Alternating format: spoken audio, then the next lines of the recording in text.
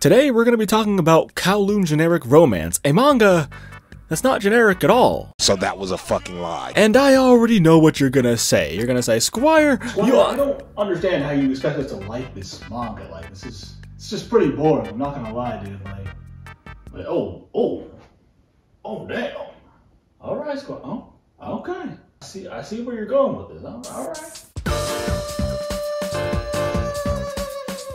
Kowloon Generic Romance is not generic at all, but it quite literally is the prettiest and most attractive manga I've ever seen. But before we get into that, I ask you guys to please subscribe. I'm trying to get to 1,000 subs by the end of the year, and I could use all the help as possible. If you enjoy these manga analysis videos, hit the like button, hit the subscribe button, do all that good stuff. Now, back to the video. The story has two main characters, Kujidai and Kudo, and the two of them work in a real estate office in Hong Kong. Wait, is that Salt Bae?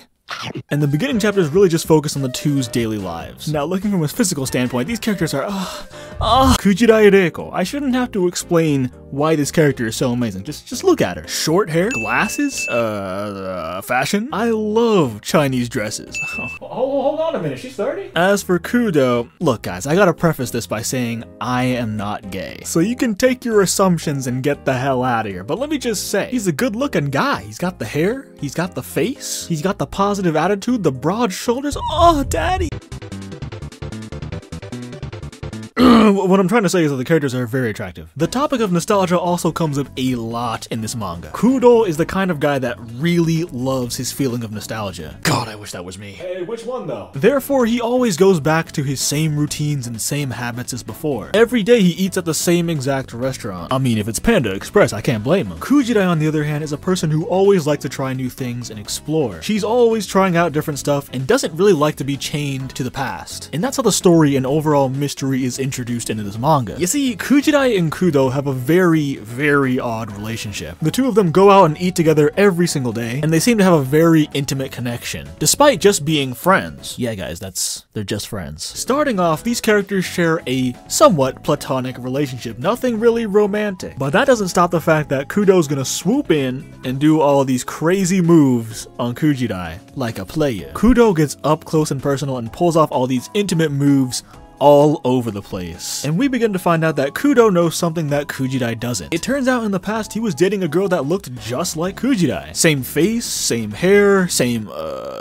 fashion, same habits, same workplace, same name. It's almost as if that girl he was dating in the past is that same person now. Except maybe she lost her memories or got cloned or something happened. That's the mystery of the manga, by the way. And thus, Kujidai's core internal conflict comes down to her essentially trying to distance herself from this past version of herself that Kudo is familiar with. It's a bit of an odd situation, not generic, I would say. Now, I will admit, the story part of this manga isn't incredibly, magnificently amazing, but like, it does take a little bit to get in there. It's a bit of a slow burn. A lot of those beginning chapters are, like I said, just slice of life. The upside is that while you're working your way through this slow burn story, you get to appreciate Mayuzuki Jun's amazing art style. I think you might have noticed by now. Mayuzuki Jun, the same author who wrote Love is Like After the Rain, Koi wa Ameagari no Yoni. And in case you were wondering, yes, I did watch that anime more times than I can even count. Nobody asked. Anyway, the point is this person knows how to draw some incredible character designs. Combine that with some beautiful and authentically drawn backgrounds, and Mayuzuki creates this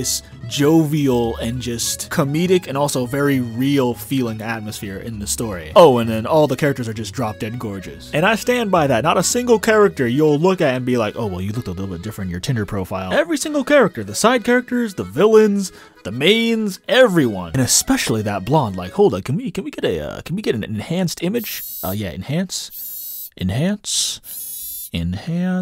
No, go up.